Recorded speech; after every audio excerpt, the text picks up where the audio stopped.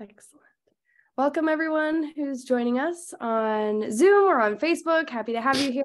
We're going to be talking about herpetology, which is my favorite word ever, which involves frogs and snakes and turtles and all of the above, and so many different things that you can observe in nature. So if you're joining us now, we're so happy to have you here. We'll get started in a moment once we have a couple more join us on Zoom, and then we'll get started.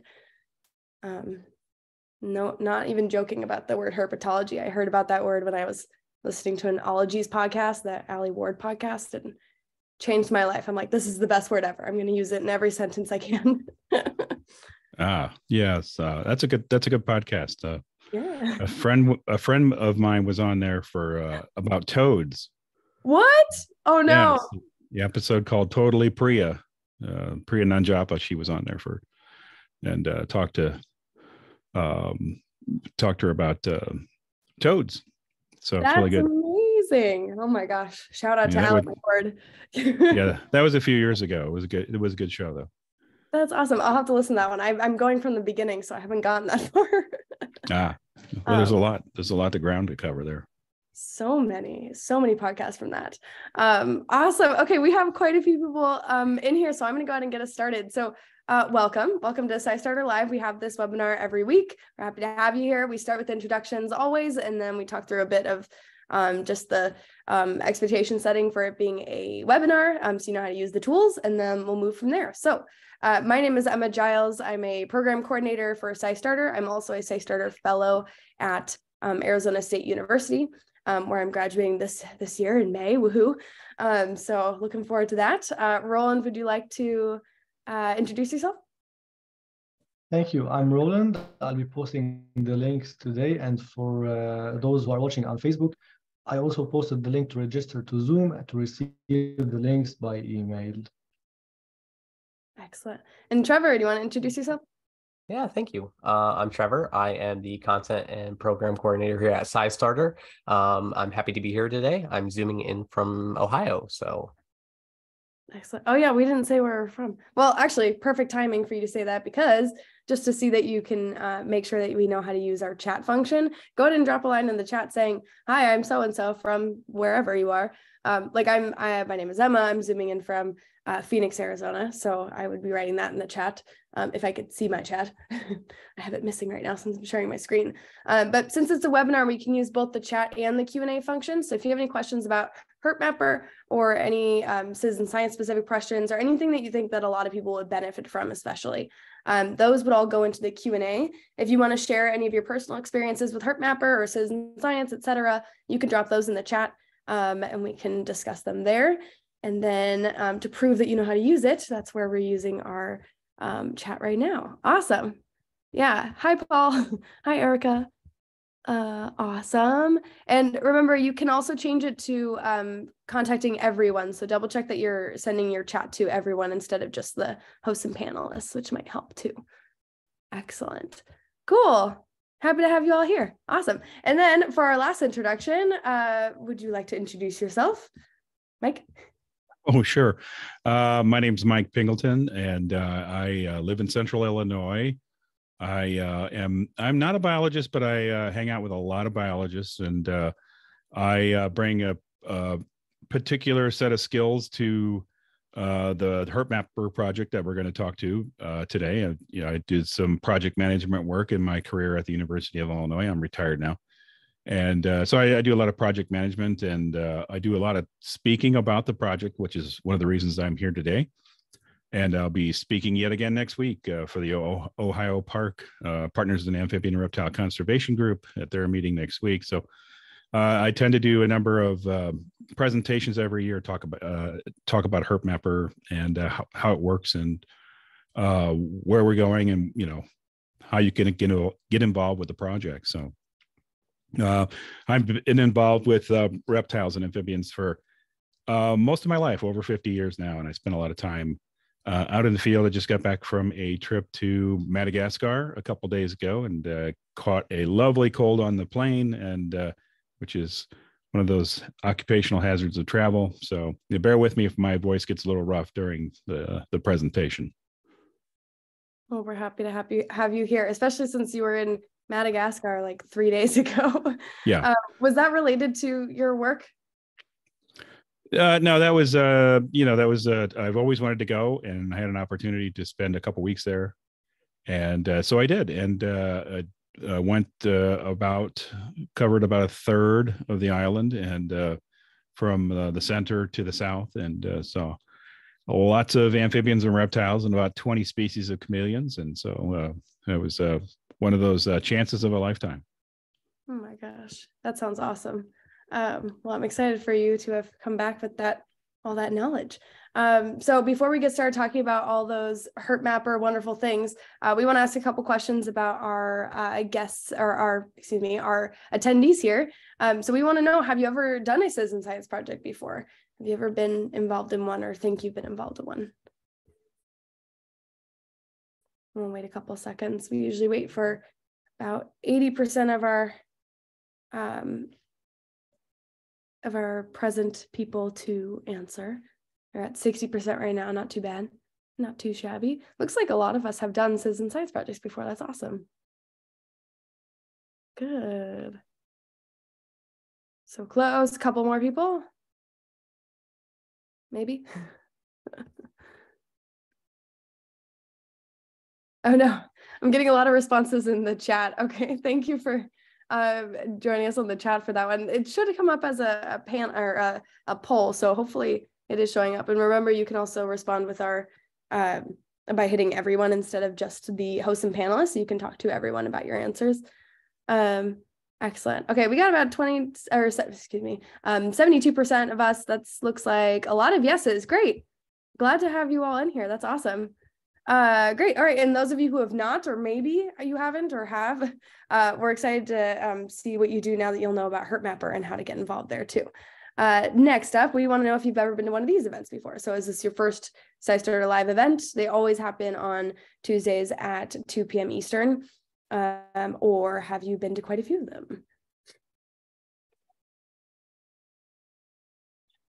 Wait a couple seconds. We're at 70%, 75. Awesome. We're so close to 80%. Awesome. Made it to 80% or 83%. Nice. Excellent.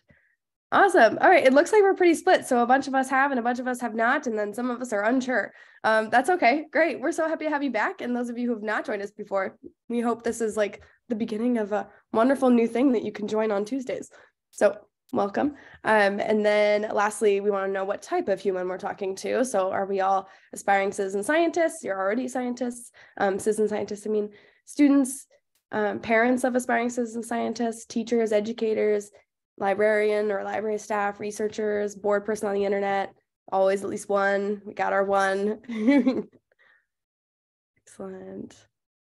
All right, we got a bunch of teachers, we got a bunch of aspiring citizen scientists.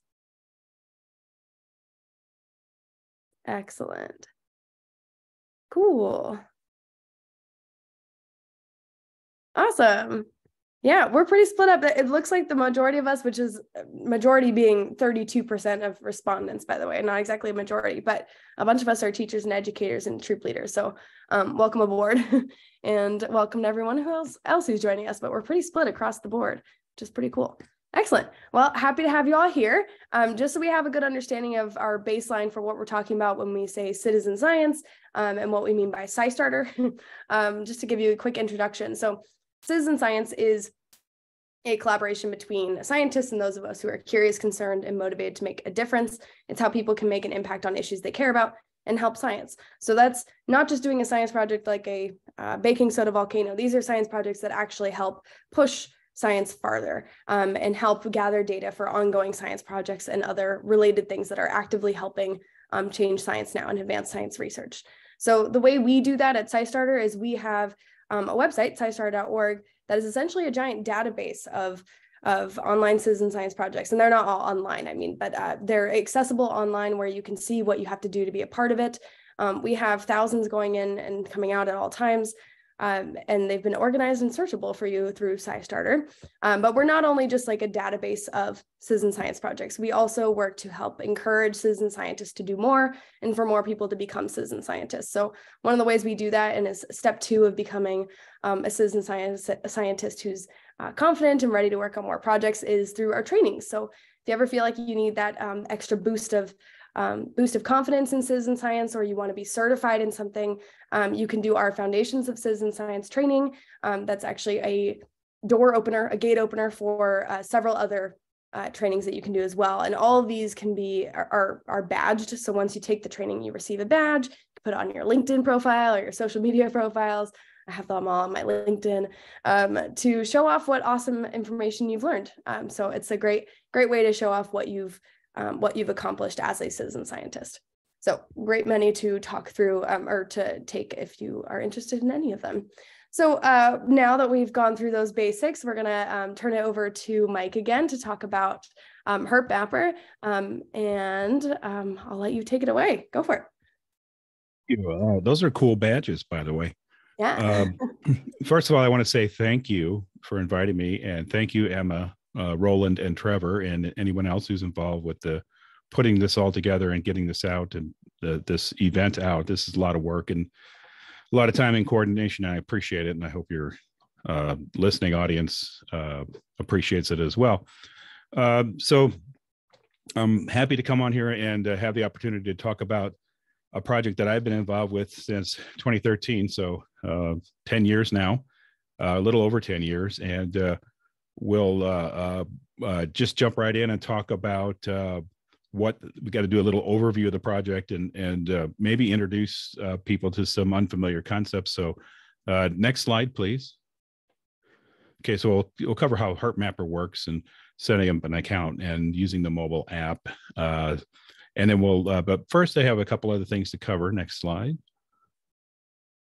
Okay, so I need to talk about something called field herping, and some folks out there are familiar with field herping and other people are not. It's just basically the act of searching for amphibians and reptiles outdoors in the field. It's a recreational activity, much like bird watching. And you go out to your park, you go out to your forest, or you go out to your pond, and you look for frogs and lizards and turtles and snakes and enjoy them. Most of the time, for field herping as a recreational activity, the animals are left where they're found. Some people handle them. Most people kind of leave them alone. It's one of the things that amphibians and reptiles give us that, for example, birds really don't, is a tactile experience. So you can touch a turtle, you can hold a frog. Those are kind of hard to do with birds unless you have a chicken or a duck. So it's a different sort of experience. Back when I started it 50 years ago, there were very few of us involved in this, and it was a very small crowd. But now, in the past decade or so, it has really exploded, much like bird watching and other nature-oriented activities have exploded. There's tens of thousands of people who do this now to varying degrees. People get involved to take their kids out. It's a big thing now. Lots of the kids are interested in going out to the woods to see frogs and lizards and whatnot. So we get people from all walks of life, which helps me to frame it as a recreational activity, because it's an activity anyone can enjoy. And of course, there's adventure travel. That's kind of a component of it too. You can, after you visit your local parks and your local forests, you might go to the desert, or you might go to Madagascar. So there's opportunities, just like birding and other outdoor activities, to see other places on the planet. So some very cool elements to it. Next. So one of the things when you spend a lot of time with other field herpers, and this is a nice big crowd of people who are doing a survey, herp survey work in Alabama a number of years ago, is that people want to give back. You know, they don't just want to enjoy herps, amphibians and reptiles, and then go home. They want to make sure that those animals are protected, and we understand where they live and where they need conservation help and things like that. So people are generally interested in helping and giving back and making sure that we have these things to enjoy for the years to come. Next. And that's where HerpMapper comes in. This is a kind of small project, if you will. It's not run by very many people, but we have big goals. Our big goal is to aid people who do conservation work and research on herps by adding additional knowledge of where the herps are. And it's also the project is also set up so that people can have fun doing it. And the app that we use for the project is also useful to you. You can keep track of your observations and you make your own field notes and things like that. So it's beneficial to everyone. Next slide. So our mission, everybody has a mission statement, and ours is just to assist in the conservation and understanding of the world's herpetofauna by collecting and sharing data. Next. So this is launched in September 2013, and there was about a year of startup before that. And we have 3 main constituents involved with this project. Like I said, it's not very big at this point in time. Don Becker, our system developer, guy who writes all the code, the system code, the database administrator. He's a security analyst. He's very good at what he does. Christopher Smith is has a master's in biology, and he does all of our proposal evaluations when we get proposals to use the data from researchers and universities and conservation organizations. He takes care of that. And then my job is sort of to manage some of the project and come out and talk to people. And then I also take care of our species list, our taxonomy. We also have an advisory board, which consists of herpetologists and conservationists from several countries. And their job is to help us keep a straight course. We can run new ideas and new concepts by them, and we can ask them for advice when we want to make changes or have new directions and things like that, or what they see we should do in the future. So it's very handy for us. That way we don't kind of get blindsided by, our own personal goals and things like that. So those guys and girls keep us on track. Next. So that's just the 3 of us, that 3 main constituents, Don over in the black raincoat, me in the middle, and then Chris on the end on a very rainy and fun day in March. Next.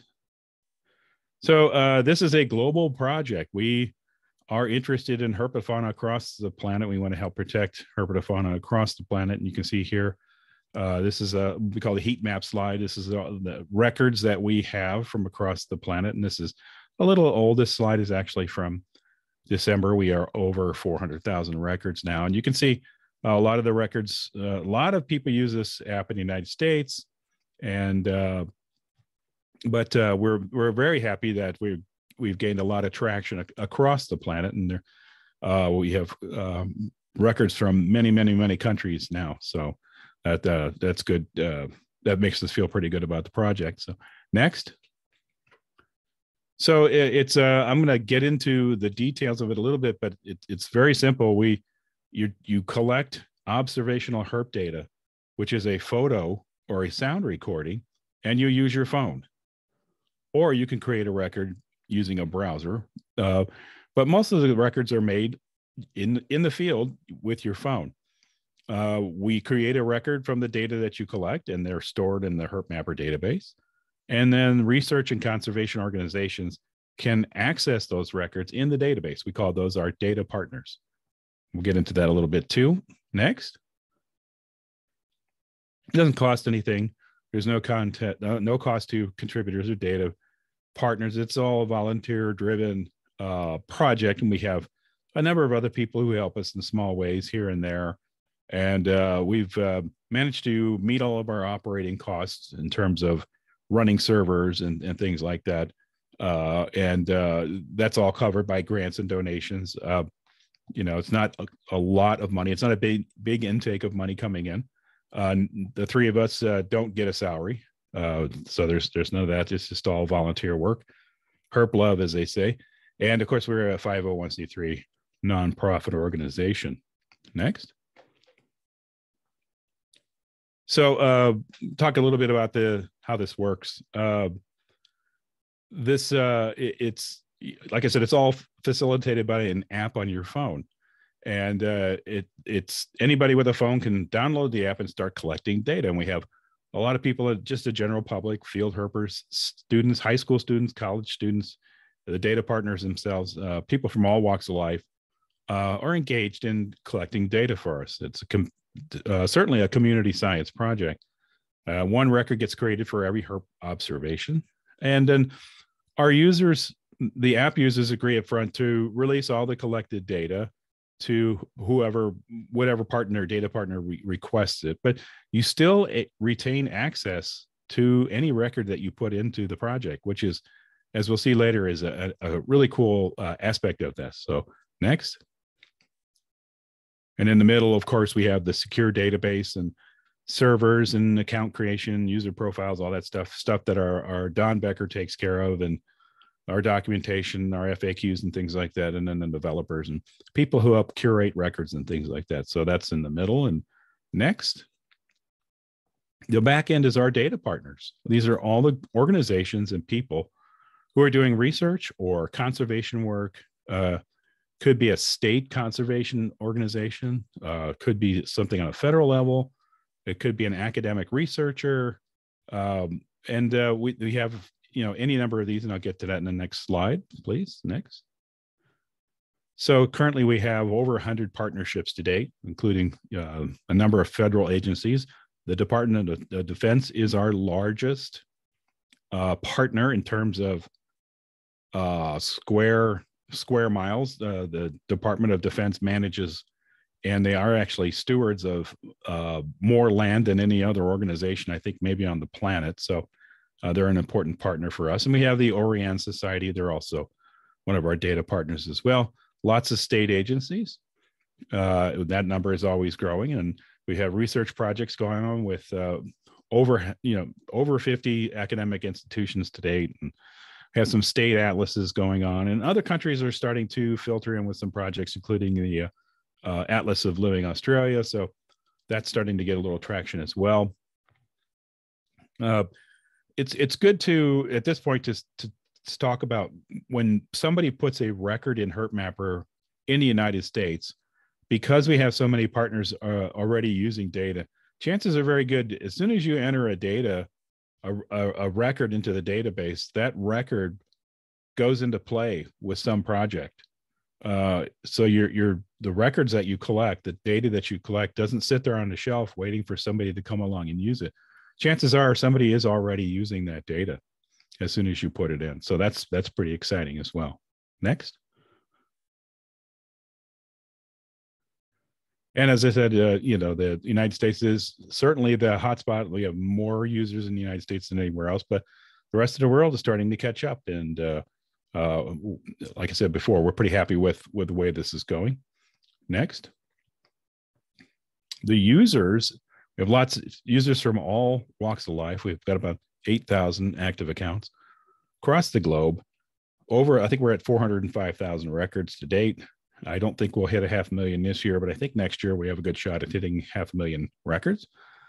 And like I said, the users agree to share all the records that they create up front. And the mobile app is used for creating most of the records. Of course, you can also create a record from the website using a browser. Next. We have some very interesting security features for the project.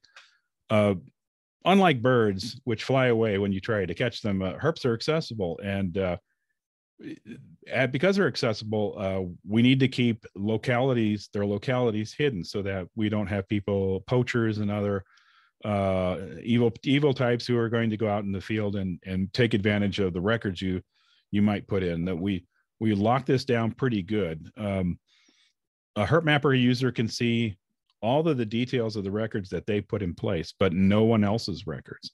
The general public can only see some basic information.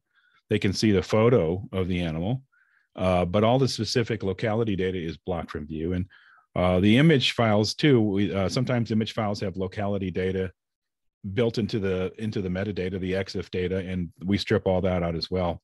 So we lock this down pretty good to keep the bad guys from taking advantage of the project. And of course, every database has administrators. It's just like your credit card. There's always people who have access to the database, with super user privileges and that. But of course, that's for the purpose of working on the project and we're not really looking at your records or things like that. And our data partners only have access to the subset of records that pertain to them. So if you're working for California Fish and Game, you don't really have access to herp records collected in Alabama. So we keep all of this stuff compartmentalized. And no partners would have access to all HerpMapper records. We try to keep everything within the scope of what their project is. Next. So let's get started with it. You create an account at herpmapper.org. You get the mobile app from your iOS or Android or Windows store, and then once you've then you can just log into your account on the phone, and you're basically ready to go. Then you just go out and start looking for some herps. Next. Mobile app looks like this. It uses your phone's native GPS. So you don't have to figure out where you are. Your phone already knows where you are. And it uses your phone's camera and your phone's sound recorder. To create a record, it doesn't require cellular. It doesn't require cellular or wireless access to create a record. And you can create a record right on the spot. And then later, when you have internet access via cellular or wireless, you can upload the records. Next. So there are just 3 basic requirements to creating a record. And first is a photo of the herp, which we call a voucher. We need a photo to show what it is so that the researchers know what they're dealing with.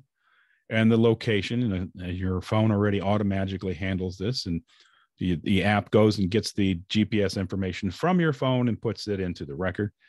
And then what it is, which is sort of not quite as important.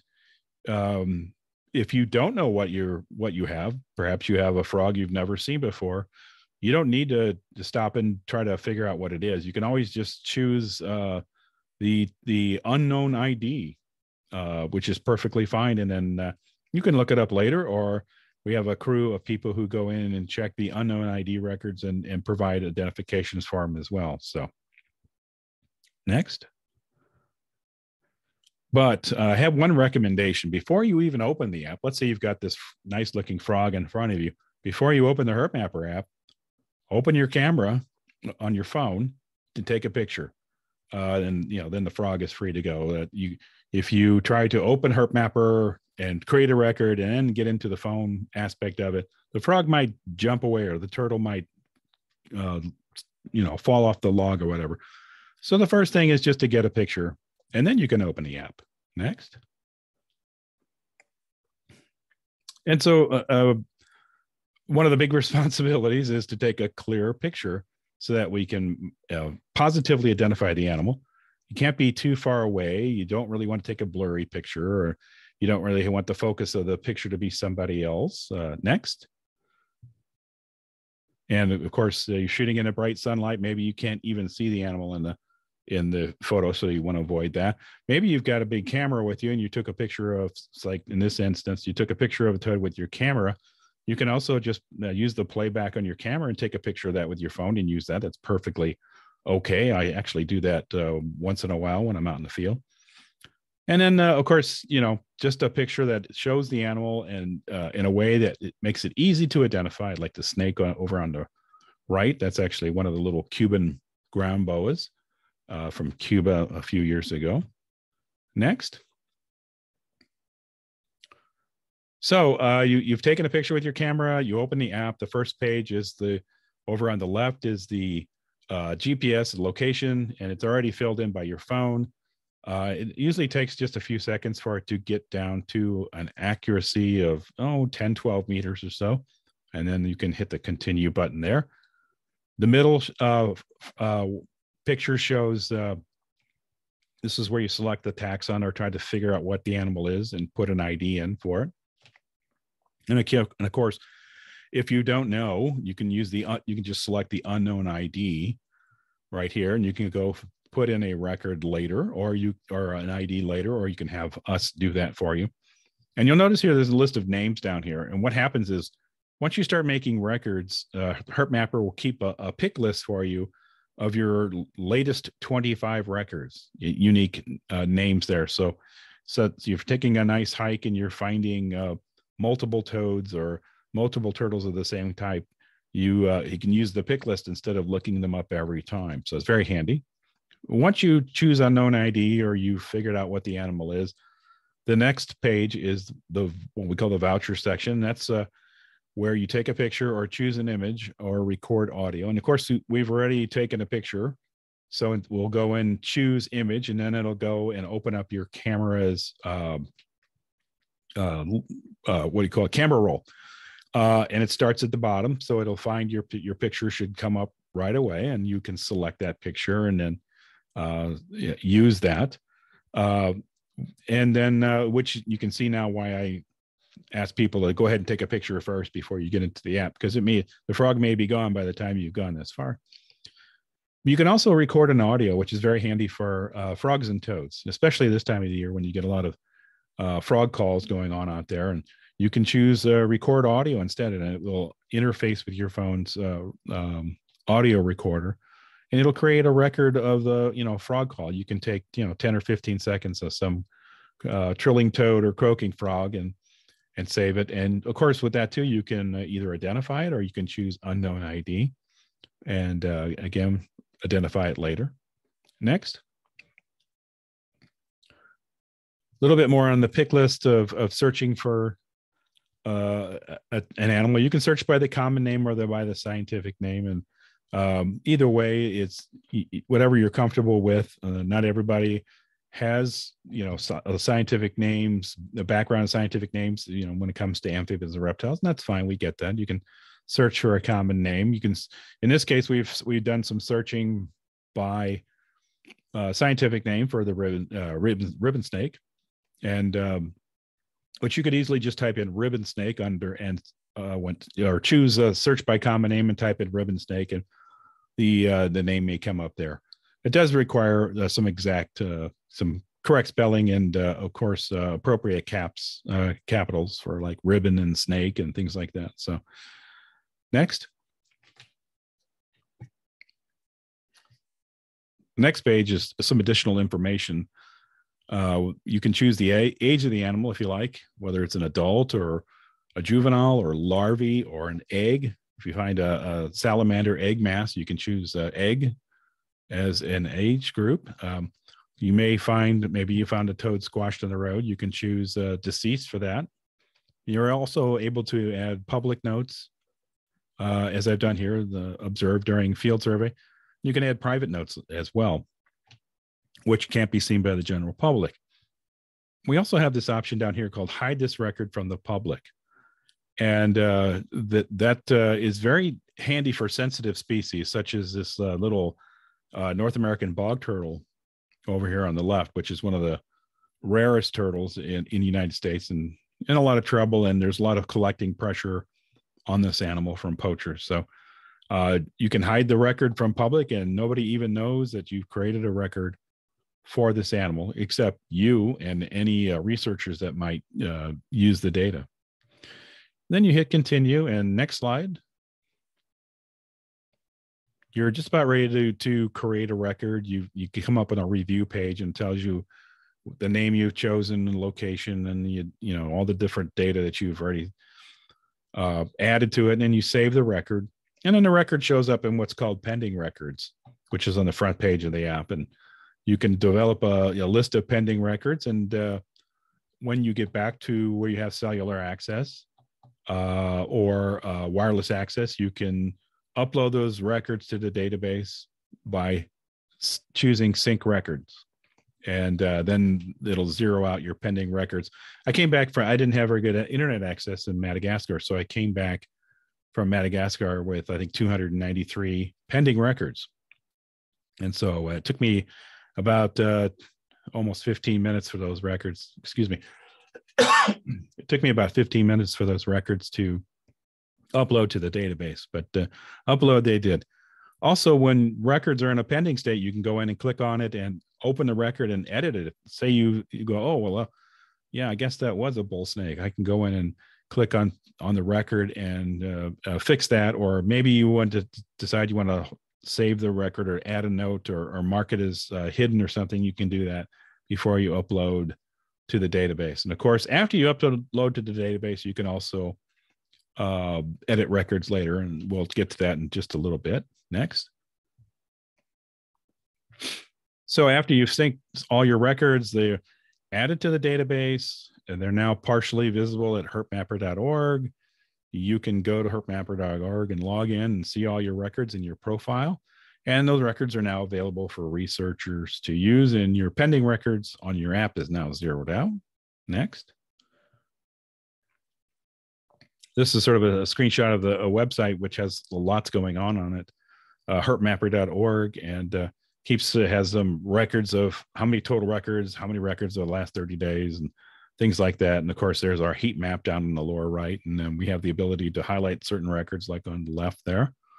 Next. On the bottom of the herpmapper.org page is also this rolling list. It's called recent records. And it's, it's just a rolling record of what records people are creating across the planet. Now, on this particular day, somebody created a record in Australia for a bearded dragon, and somebody also created some records for cottonmouths in Georgia. So you can also just kind of go and see what other people are up to. And of course, you can look at these records, but you can't see any specific data. You can't see the locality because they're not your records. So you can see that they're the country they're made in, and down to the county level. And you can take a look at some of the cool pictures, but you really can't see anything else other than this limited set of data. And you can see the date too. Excuse me for a moment. Sorry, folks, I have a little bit of a cold. Next. So you can log in on the website and look at your record. There's a number of things you can do. You can search through your records. You can add a new record. You can look, like I said, you can look at all the records. Your account settings and your profile are there. You can change your password and all that good stuff. Next. And one of the things that you have is the My Records section, which shows all of your records, starting with your latest one. But it also has this really neat search or search fields here in the white, and you can go in there and search for different species, or taxon, if you will.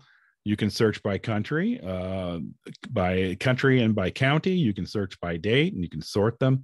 So you can do all kinds of cool things here to check on your records. And in this one, I've actually done a little search on Greece, and then I sorted by date, and I see a few of the records that I found of the tortoises I found in Greece last year. Next. Other things on the page, you also have your most recent records are listed. The most recorded species that you have are listed, and you get your own private heat map over here on the left of the places you searched. And then there are some badges down below, which I'll get into. Next. I just wanted to pause really fast. I use it sure. in all of my decorating. I love your bio. Oh, okay. A very worthwhile pause. Just okay. Yeah. Well, yeah. That'll hit a certain demographic, won't it? There are a few questions coming in, and sure. I was wondering if we could pause for a moment just to discuss a couple of them. It seems like a couple of our attendees are having trouble with their Android or Google store. Are there updates to the apps coming through anytime soon that are that might be potentially what's going on?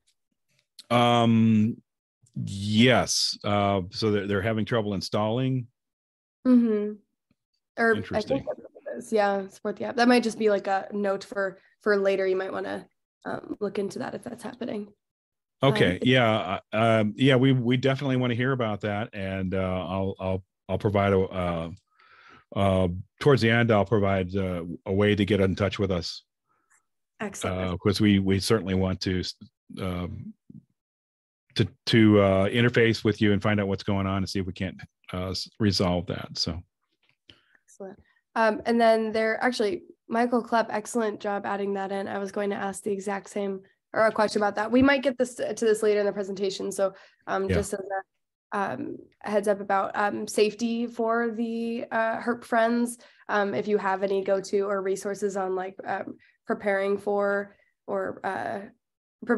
any tactile type of activity. So if you're going to touch any of the well, that's a very good point that I really don't have a slide for, but yes, you obviously there again, we're not bird watching, so we're coming into contact or near contact with herps, and some of those herps may or may not be hazardous. So obviously it depends on where you live and what kind of herps you have there, but here's up here in the middle of the slide is the a coral snake. So this is a coral snake I found in South America. So yes, you have to take care, and you have to kind of know what the venomous snakes in your neighborhood are. You obviously don't want to pick up any snakes that you're not familiar with. So that's always a caution. Even if you're not working with HerpMapper, that's just a great that's just a good advice for anyone who's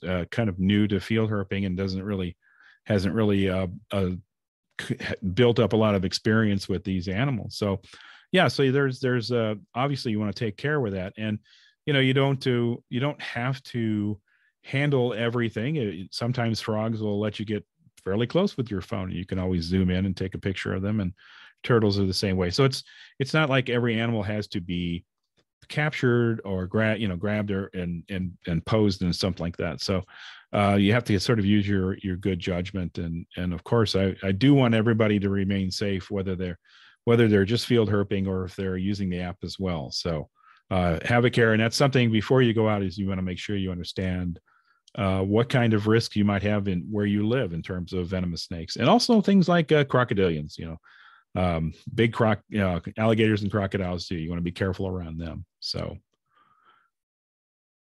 absolutely. Do you have any recommendations for where to look for advice on these things, or like go-to sources that you usually use?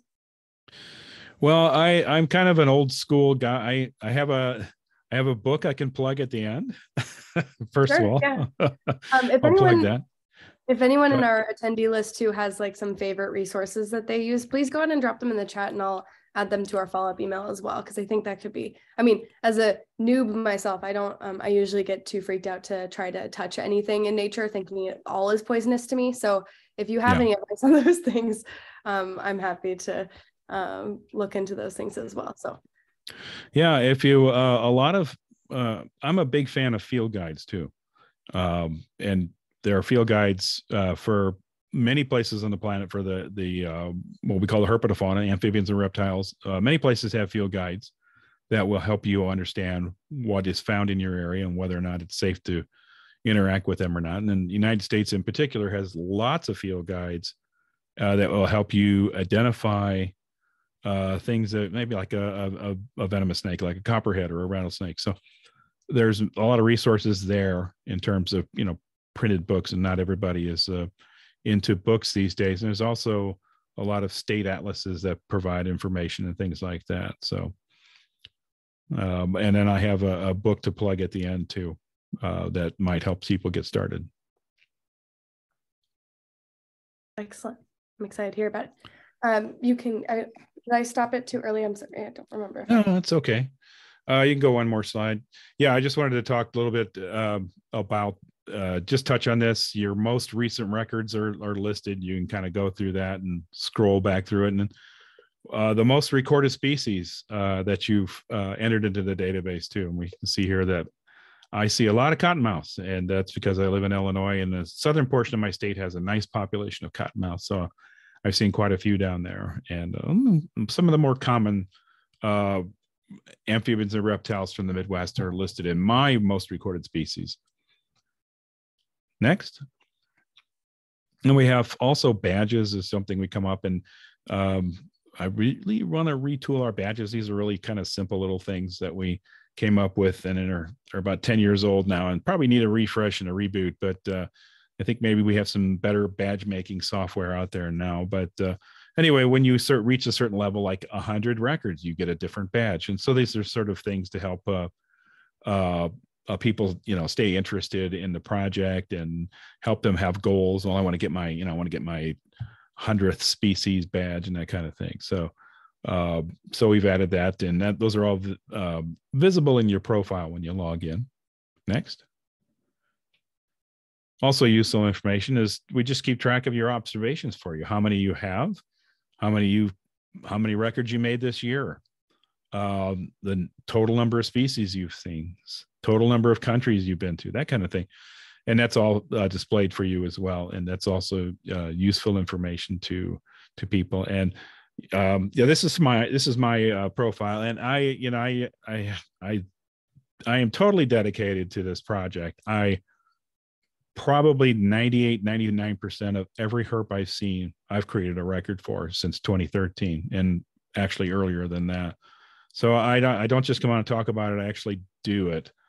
I actually try to get as complete a number of records as I can for any trip I take. So, and I try to get about 1,000 records a year if I can. So obviously this is not going to be everyone's experience. And I want to talk a little bit about that later too, because you look at this and you think, wow, that's quite a bit. I don't think I can do that. And that's fine, because what we also need are people who can put in 10 or 15 records locally or this year or this month, and maybe, 10 records from their vacation trip or whatever.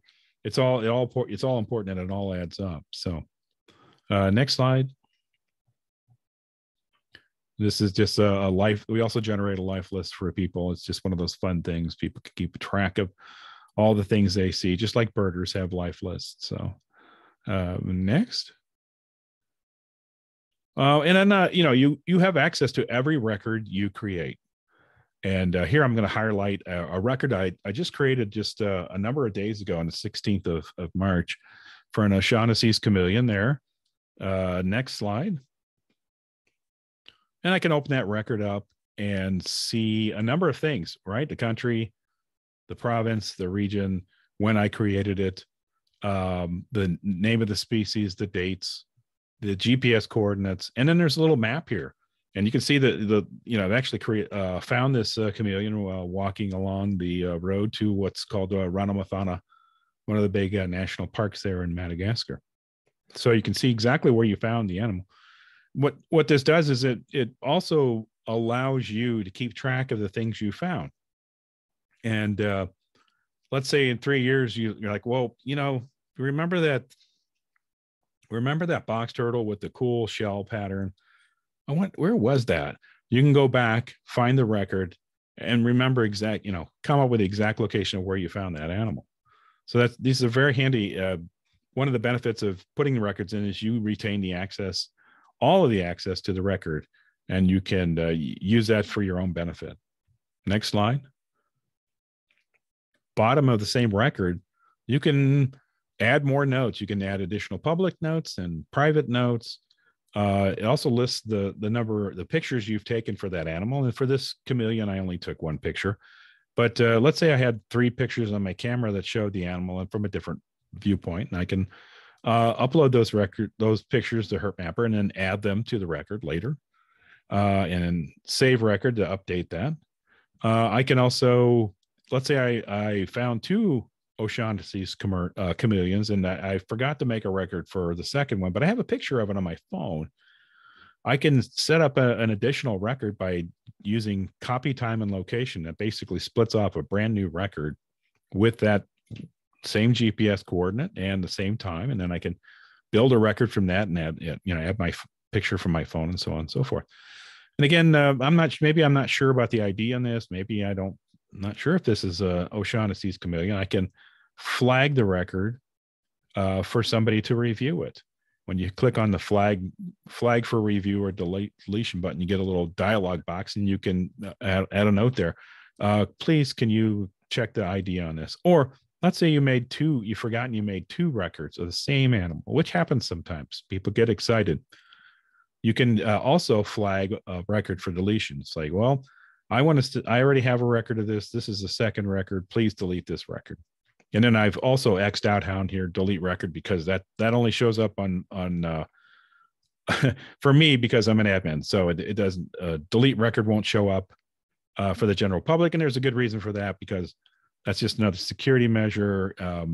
We don't want somebody getting into your account and deleting all your records. So you have to ask us to delete your records for you.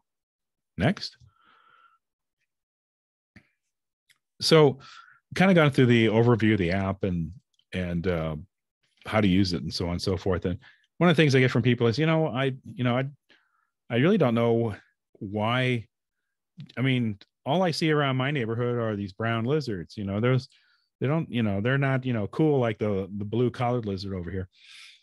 So, do I really need to make records for these? And we have some, we have common response to this because those little brown records in your neighborhood are also very important. Next slide. They're important because it allows me to highlight a concept that maybe some of you are already familiar with, and that is the concept of keeping common species common. And one of the ways we do that is by recording where common species are right now. This is really important for conservation plans.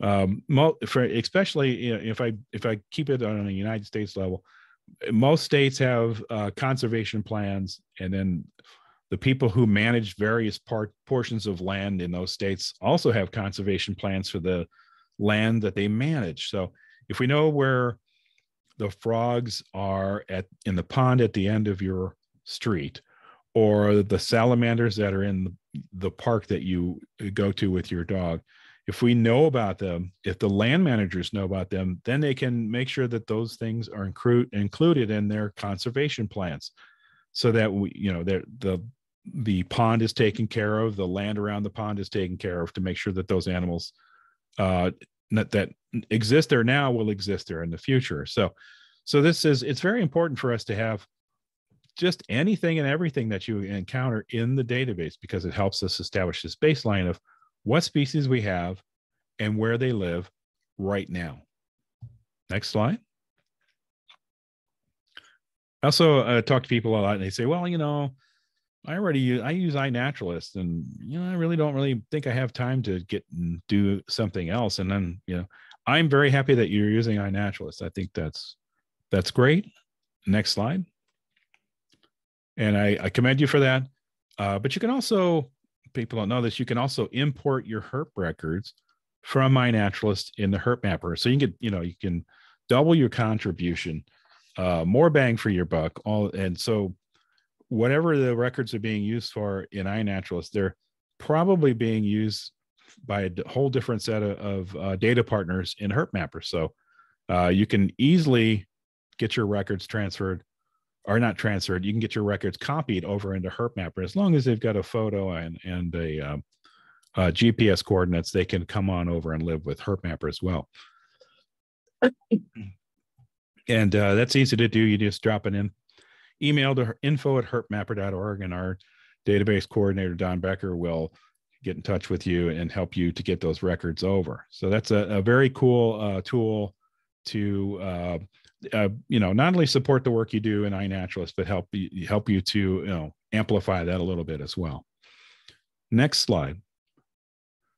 So we kind of have some philosophies that we try to keep attached to the project. We want to make sure it's a fun project for folks, especially since we have a lot of students that use it. We have high school students, middle school students, college age kids, and adults that use the project. So we want to make it fun for multiple age groups, and we want to make it useful to them, which is why we allow you to have access to your records and keep track of what you have and give you badges and things like that. And then we also try to report on our results and successes as we go along.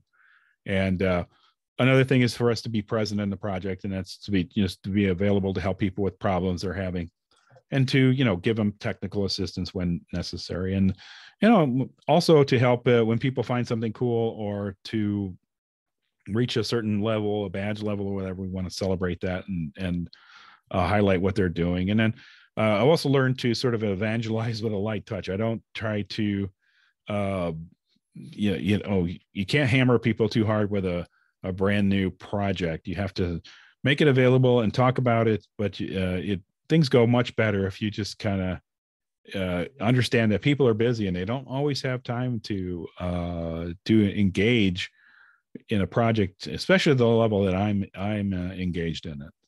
Next slide.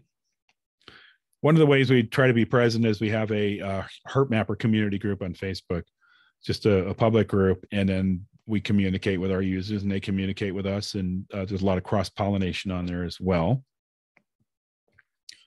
Next.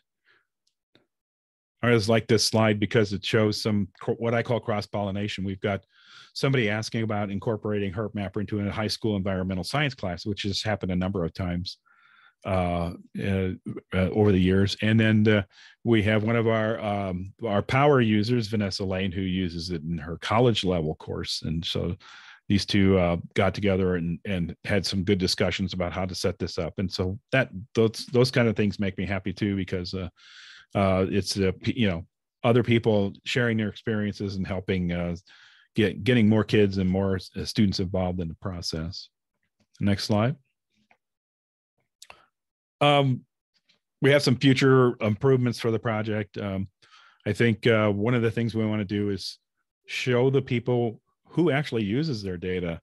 And so we're in the middle of trying to write some programming that will allow us to share that with people. And then we're also, I am in the middle of tabulating and gathering together all the scientific publications that have used HerpMapper, which is starting to get some traction there and starting to get a pretty good list of that as well. So we want to make sure that people understand what their data is being used for. And then we want to develop some how-to videos and things like that to get new users started and develop better ways to gauge the impact we're having in research and conservation. And of course, we always are working to secure sustainable grants, like many projects, just to keep the work moving forward.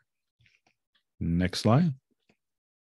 Oh, so we had just one email contact, and it's info@herpmapper.org. And any questions you have, you can send an email here, and we can help you with if you can't having trouble getting the app installed, or if something's not working, we can help you with that. It's also sometimes Android or iOS will change some of their internal code, which might break a feature in HerpMapper. This is also a way for people to report problems like, hey, this thing used to work, but I can't get it to work anymore. And sometimes that's how we find out that Apple has changed their code and in their newest release. So this is the one place you can help. You can help any kind of question you have with it. We will be glad to answer your questions. Just info@herpmapper.org. Next slide. The shameless plug time. First of all, I along with everything else I do a herpetology podcast called So Much Pingle. And I have right now I have 78 episodes out there, and I interview people from all aspects of herpetology. I interview a lot of scientists, I interview conservation people, and I interview people who are engaged in field herping. So I try to I don't really work with captive people who work with captive animals or anything like that. Strictly, things in the field, animals, concerning itself with our wild herpetofauna. Also, I want to plug the Field Herping Guide, which is a book that I co-wrote with Professor Joshua Holbrook. Came out in 2019, just in time for COVID. But this is a book we put together for a how-to guide. There hadn't been any kind of how-to guide to get involved in field herping. So we put this book out and basically wrote a how-to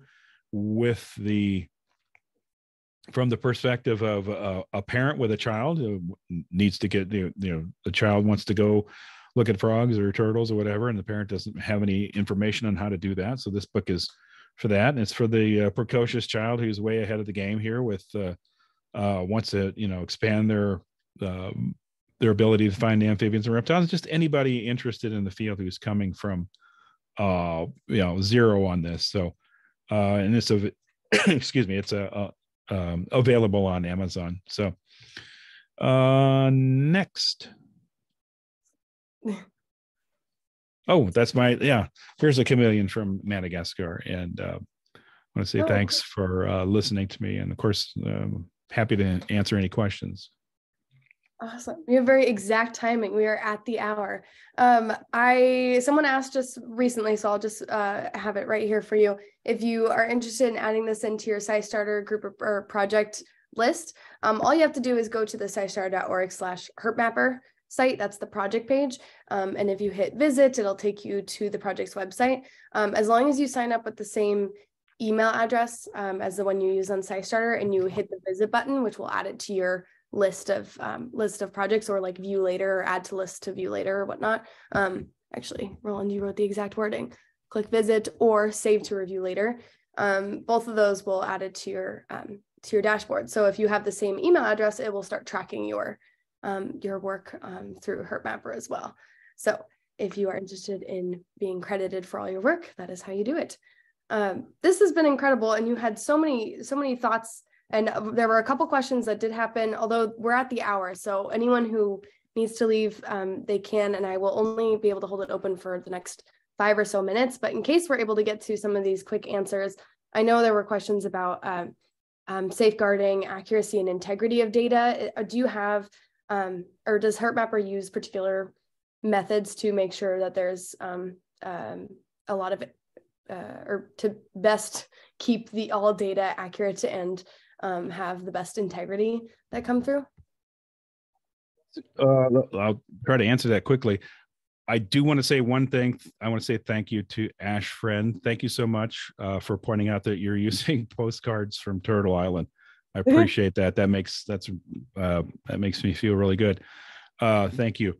One of the things we can't really do. One of the things we rely on with HerpMapper is a picture to prove the identification of the animal. And we tend to leave accurate identifications and to the people who use the data. We will let them decide in terms of a data integrity. If a record, if something doesn't seem right, or it doesn't seem like it's appropriate, they can choose not to use that data. But otherwise, 405,000 records is a way too much for us to sort of police in terms of integrity. Is this the actual animal? Is this a picture of a bowling ball? That kind of thing. And we do have a lot of people who help us who go through, every day they might go through and look and see what people are finding across the planet. And sometimes we get people who put in, they don't quite get the idea of the app, and they might take a picture of a bowling ball or a bird or something. And then we have our volunteers out there who are unsung heroes who will flag that record and say, hey, this is a bowling ball. And then we'll take and flag that record and take care of it appropriately. But most of the time we don't have too much of a problem with her. But in terms of direct identification, we will let the people who use the data make decisions on that level. Does that answer the question? Yeah, and I think just from that virtue of you using photos that log the GPS coordinates and such, like there are ways that we timestamp a lot of our photos. So even if you do obscure that data for the public and whatnot, that's still information that gives you accuracy of where you're getting where the picture was taken. Is that accurate? Yeah. In terms, we do. The app does pull in the date and time when you create the record, but all that data is stripped from any photo, so the general public cannot see that. And then we choose to show them the date, maybe the time, I think too, but the date and time. So there is a little bit of data there, but as to where the record was, that's obscured to what we call the county level. Mm-hmm. So there's a certain, and I don't want to get into the weeds with this, but there are tiny, small counties that might give things away in terms of location. So a county level is a fairly standard size swatch for us, just so that we don't end up with providing more information than we need to in places with tiny counties. So, Absolutely. Well, if there were any more questions, I'll be reviewing the chat, so I'll pull out any questions that there might have been that we might have missed. I know there was a question from our Facebook Live guest, so if you're still on Facebook Live, if you'd like to send an email to that info, let me go back. This one, info@herpmapper.org, that would likely be the best way to get an answer, considering I'm just not sure how to contact you after this. But we can also reach out via Facebook, I believe, to check in with you. But if there are any questions that we missed, I'll submit them to Mike here and see if we can get some answers for the follow-up email that you'll all receive tomorrow with the recording and any other resources we mentioned today. Thank you all for staying after, if you're still on here. There's quite a few of you actually still on here, which is awesome. Just as a heads up, if you want to join us again next week, we have another one for the introduction to Do NASA Science Live, which is a really unique opportunity because this is moving into the next 2 years. We're going to have some really amazing events through with NASA, and it's an opportunity for you to share what your thoughts are on how to make it the best version of events or best set of events ever. So if you want to join us next week, we're looking for a lot of input from our viewers. So we look forward to that. And if you ever want to look at what we're doing next, you can go to our blog, blog.scistarter.org. And the first one, always the one that's pinned, is our SciStarter Live event. So we will have that available to you. It is Citizen Science Month starting on April 1st, which is this weekend. So get ready. So many events. And apparently it's salamander season. Is that right? Yep. Yep. So get ready to take some pictures of salamanders and any other things. If you use other apps or different projects through for Citizen Science, now is the time. It's our excuse to celebrate. So make a point to get out there and use this month to the best of your ability. We have all those resources too on citizensciencemonth.org and a ton of events that you might be able to be a part of. So please go ahead and use that. We also have, of course, our many resources that are available to you. If you did register and you're in our Zoom, that means you did register. You'll get all of these resources sent to you, and this is in the PowerPoint PDF that I will send you as well. So, so many resources, so many things to do. Thank you so much, Mike, for coming on and still being here, even though you're a little under the weather. I feel your pain, coughing up a lung over here too. So thank you so much for being here. We learned so much from all the things about herpetology. And Thank you for having me. And thank you everyone for watching. Awesome. All right, we're going to go ahead and close that webinar. So thanks all for joining, and we look forward to seeing you next time. Awesome. Oh yeah, and we have a post-event survey. Sorry, Roland, I forgot to mention that. Excellent. It might pop up after you close out the webinar, so you might get forced into it anyway. Awesome. Have a wonderful day, everyone. I'm going to go ahead and stop our webinar and share. Excellent.